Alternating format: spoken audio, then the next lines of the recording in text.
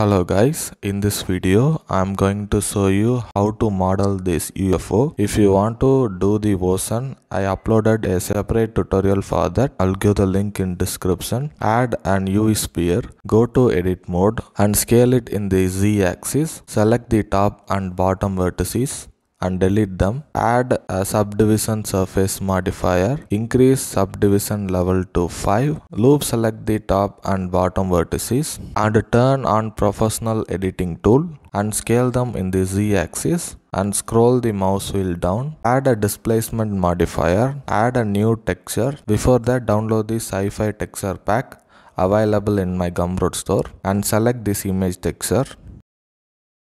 Change the coordinate to UV. Reduce the strength to 0.02. Apply the subdivision surface modifier and displacement modifier. Add a decimate modifier.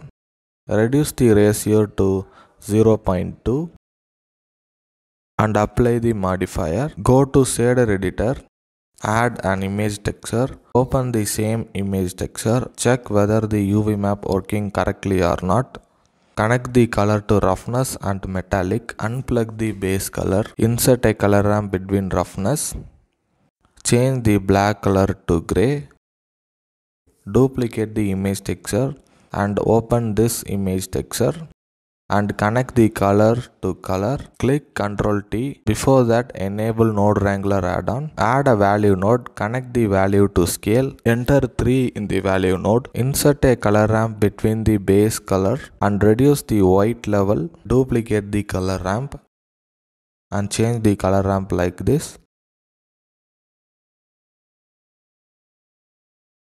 Connect the color to factor.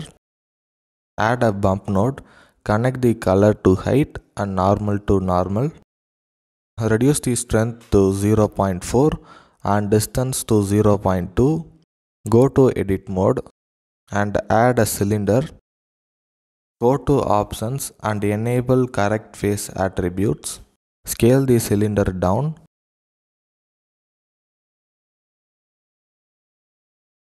Duplicate the image texture and open this image texture. Connect the mapping node to image texture. Connect the color to emission. Insert a color ramp. Change the white color to blue. And increase the emission strength. If you like this video, please give a like to this video. If you haven't subscribed my channel, please do subscribe to receive more interesting contents.